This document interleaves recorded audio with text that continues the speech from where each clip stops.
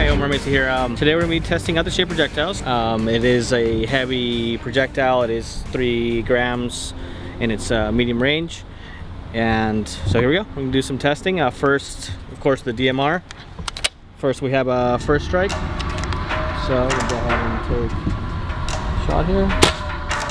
Okay, a little bit high. One more first strike. There we go, so we're dead center. Next round, we have a basically Macyworks Shaped Projectile on there. Goes inside.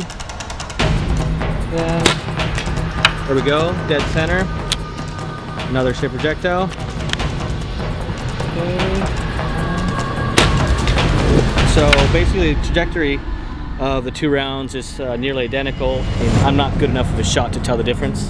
And of course, we're going to be conducting a lot of tests in the near future here. We're going to be doing some beta testing as well, so we can get some final accuracy and long range. Again, they're very smooth. The loading on these in the feeding systems is just outstanding.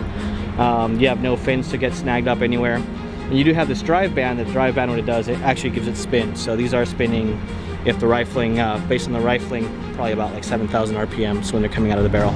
So you still get that whistling effect.